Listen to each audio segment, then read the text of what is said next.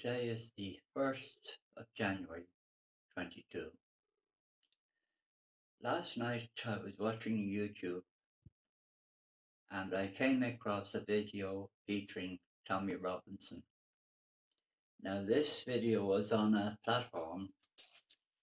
It was a live broadcast on a platform called GETTR, GETTR. This is a new platform set up last summer. I think it was some Donald Trump age who helped set up this platform. Anyhow, Tommy Robinson was on this and he was talking about a documentary that he will be releasing soon about the grooming gangs in Telford.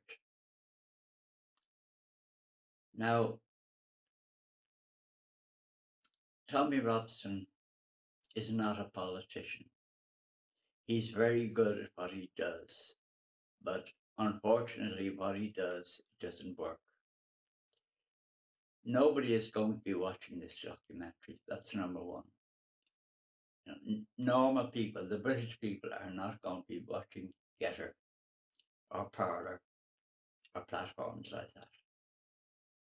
If you want to talk to the British people, you have to go on YouTube or Facebook or something like that. That's number one. Number two, the people of Britain don't care. They don't give a damn.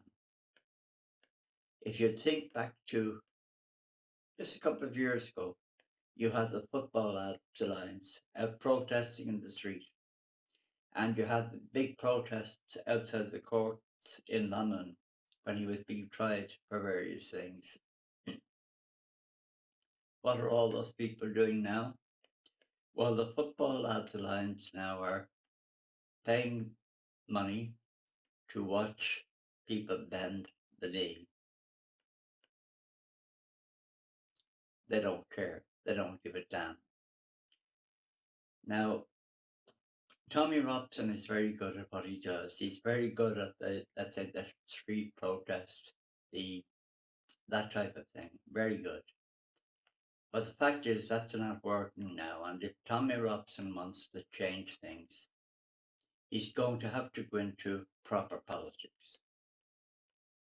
He's going to have to, well, he could stand as an independent, but I would like to see him join the For Britain party. I would like to see him join For Britain and stand for the council elections in wherever it is he lives. He would stand a reasonable chance of getting elected. He could then go from there and trying to build up support in that particular area, and maybe in time get elected to Parliament. And I think he would benefit from having the For Britain party there behind him, and of course the For Britain party would benefit from increased membership. But the simple fact is that what Tommy Robinson was doing in the past, it hasn't worked. He's been shut up, shut out, and silenced. Tommy Robinson has been disappeared. That's the objective fact. And having this film he's making, the only people who are going to watch it will be basically activists or people who are followers of Tommy Robinson. It's a waste of time, it's a waste of resources, and nobody cares. Nobody is interested. That's the simple fact. Now, this platform he's on, Parler, or not Parler, this, what's it called again? GETTR. It's like Parler, and it's like Gap and all these, if you want to talk to the public don't watch these channels or these social media sites. They're junk sites, and they attract a lot of all the wrong people. So As I said, I think Tommy should go into politics properly, join the Forbidden Party, try and get himself elected in his own area as a councillor or something, and move from there. But it has to be said that things aren't looking good. You know, the Forbidden Party held its national conference a few weeks ago. It had to be held in secret. Now that tells you everything you need to know. Now, I don't know why Anne-Marie Waters tolerates this. You know, if you allow people to intimidate you, they will intimidate you. Now, what should have happened is this conference, it should have been held in an open manner. And if people tried to shut it down in some way, you know, what Britain should be doing is Britain should be going after those people and targeting them. You know, if you allow people to bully you, they will. The only way to deal with people like that is, first of all, you identify them. You find out who they are. You film them. You find out who they are. That's not difficult to do. And then you go after them. You go after them with a fine-tooth comb. You look into every aspect of their lives, their friends, their families, everything. And you'll always find something. And with people like this, you probably find quite a lot. And then you bully them.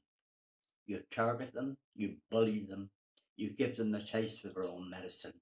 You get in touch with their employer, you get in touch with, if they're engaged with charities, you hound them. You do exactly what they are doing to everyone else. You hound them. Now, if you do that, a lot of those people will just disappear. A lot of these people who are closing down for Britain and who are bullying and intimidating people in lots of different ways. You know, a lot of these people, they're doing it quite simply because, well, nobody's stopping them. Why wouldn't you? You know, if you're a bully, you're a thug, and you've got nothing better to do, why not go out in the street and call people's precious scum?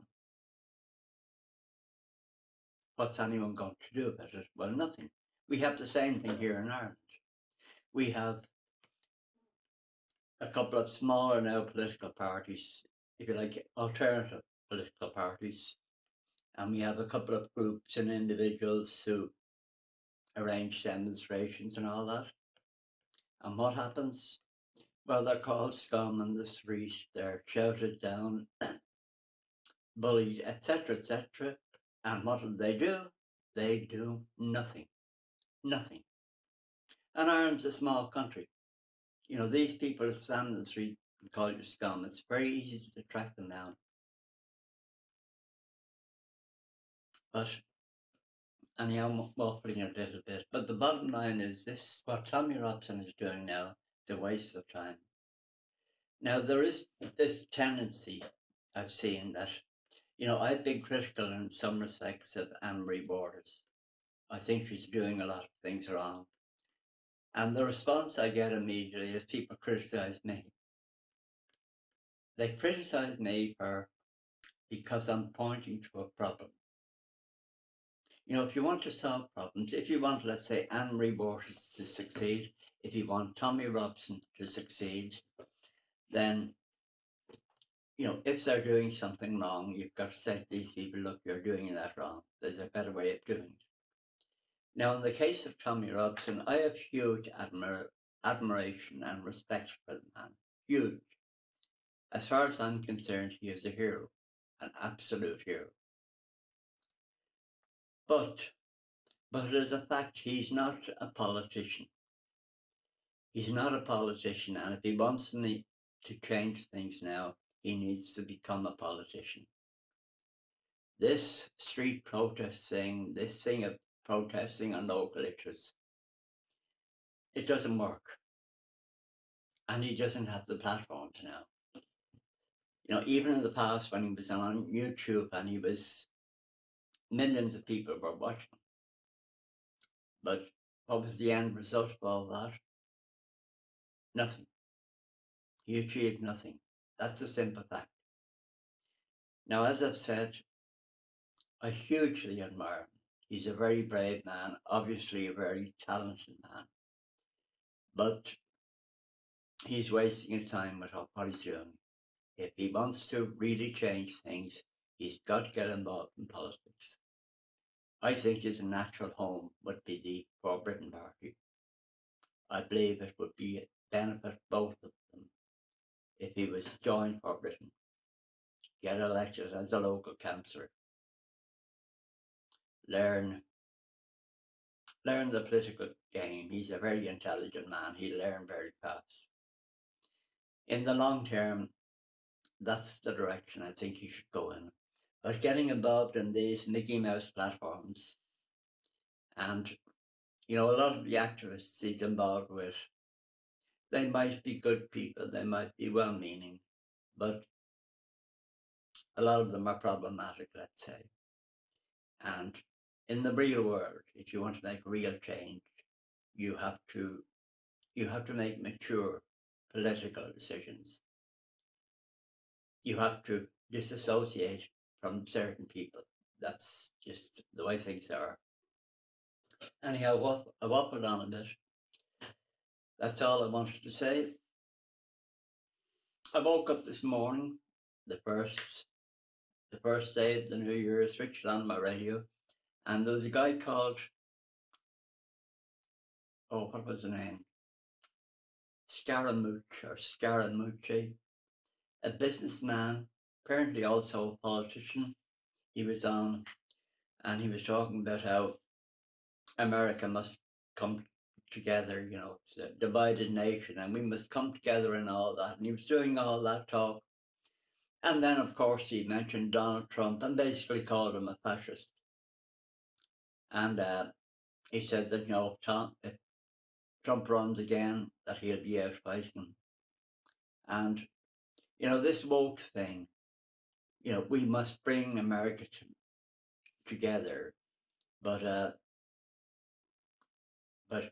forget about Trump and half the population of America vote for him. They don't matter. There's this double think. So I just mentioned that because the first day of the year, switch on my radio and you've got the propaganda. And this propaganda is going to go on all day, every day, on every radio channel, every newspaper, etc., etc.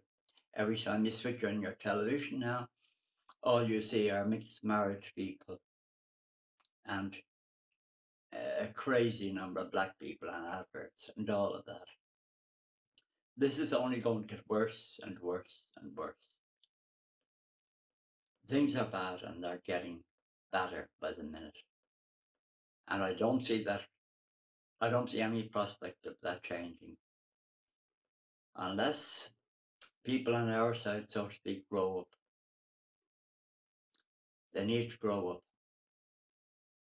And the first thing they need to do is they need to stop the intimidation. They need to challenge the bullies head on. But I'll make another video about that. But there you are. It was nice to see Tommy Robson again, but the fact is, at a certain level, it was very sad. He's on a Mickey Mouse channel that normal people aren't going to watch. He's wasting his talents. He's wasting his abilities. He should join For Britain, get into serious politics.